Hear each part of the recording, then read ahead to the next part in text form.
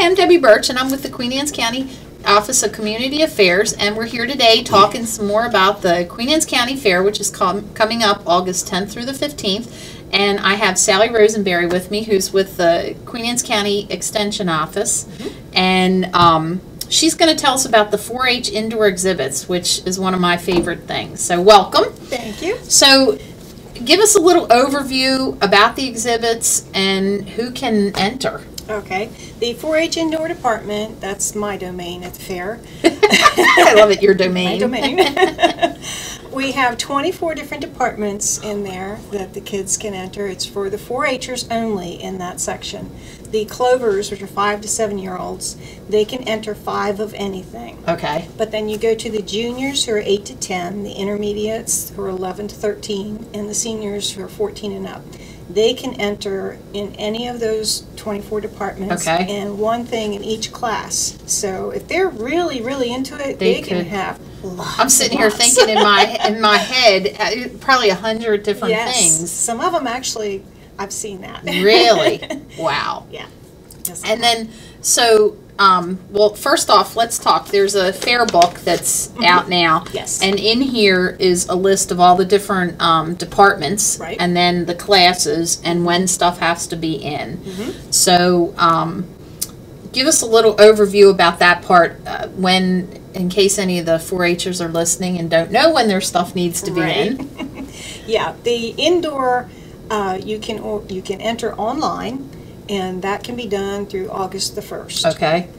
And that is anything for indoor. And when I talk indoor, I'm talking anything from crafts and baking, photography, well-dressed table, which is place settings. Everybody always loves to go down the line. I love that when I look at all of them because the ideas are just unbelievable. Right. There's all the vegetables, the flowers, the electric, the woodworking. I mean, you name it, that's what's in my indoor. Okay. And like I said, it's 24 departments, and they can do it online. And if they don't want to do it online, then they can do it in person on the Friday before fair from 5 until 8, and then Saturday from 11 until 2.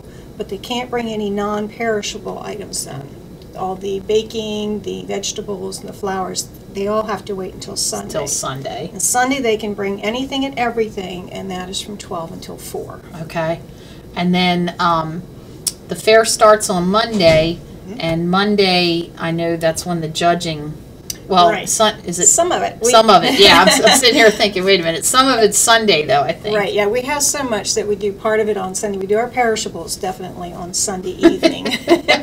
And then Monday, during the day, we are doing all the other departments.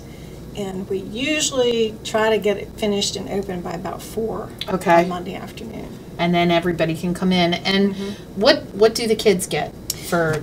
The kids get ribbons placing 1 through 4. Okay. And then they get money for the 1 through 4 placings. And they get, each age division gets a champion, like a champion junior, intermediate, and senior. And of those 3 champions, then they pick one grand champion overall. Each department.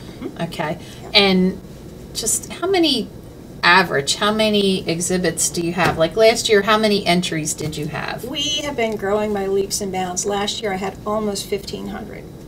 And that has nearly doubled over the past 10 years. 1,500. That says something though for the program in the county. How it's taken off. That's crazy. So I'm looking for help. Yeah, I was going to say. Well, and so let's talk about the judges. What do you need help wise as far as judging? I usually have close to 60 judges. Okay. All told, and it's in each department. Some judges will do double duty and do more than one thing.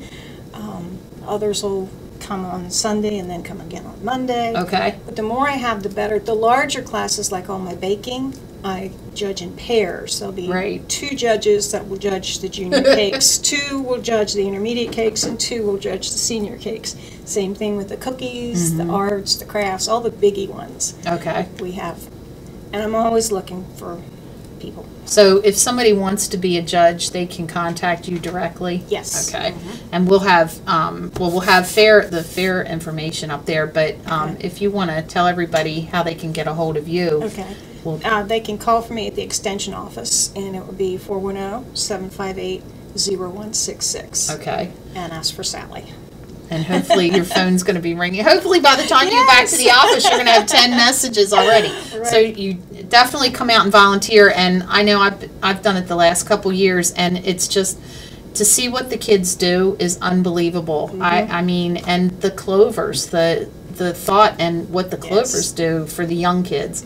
I mean, the older kids, I know last year there was a table, I think that was last year, that one of the older 4-H'ers had made. Yes, and it was unbelievable, the craftsmanship on it. Yeah.